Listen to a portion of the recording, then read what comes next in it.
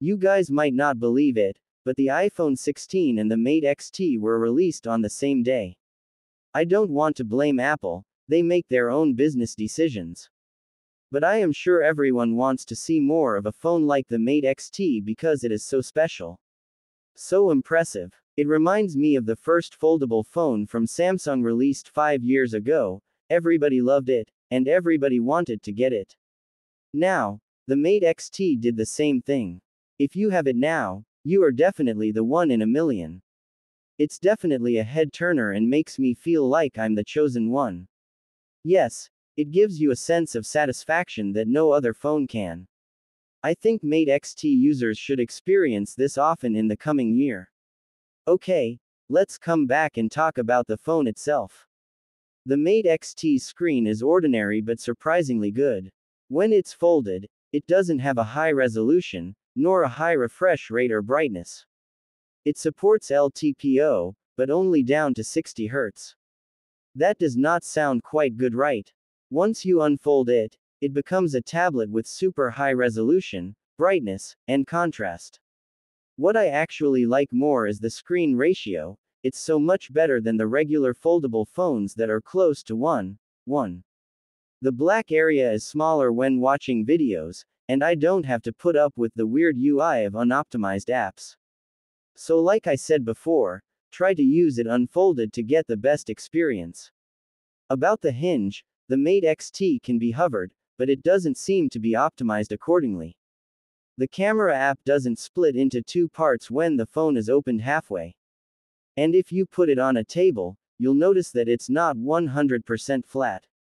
After all, there are two hinges, which makes sense to me.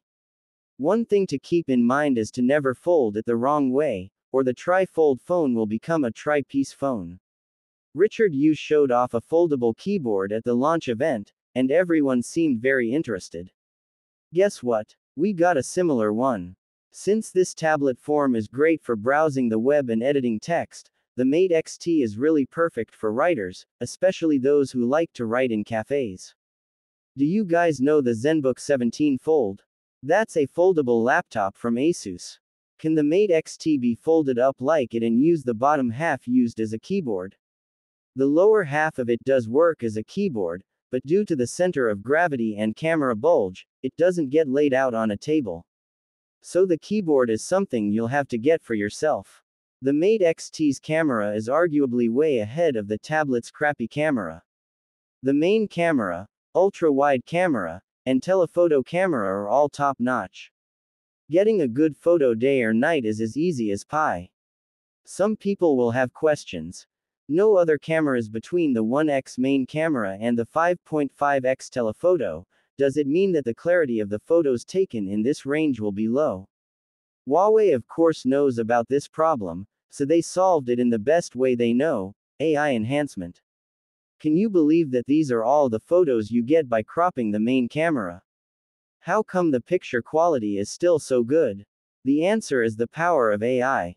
While most of the time the optical ones are just going to be better than the AI ones, the optics don't always win though. I mean, Huawei's AI algorithms are the best I've ever seen, and clarity is not something you need to worry about. What you really need to worry about is elsewhere, such as the macro mode. We were able to take macro photos with the telephoto camera on the Pura 70 Ultra, but not the Mate XT. While the ultra-wide camera can also take nice macro shots, I'd still like to see the macro shooting capability added to the telephoto cameras.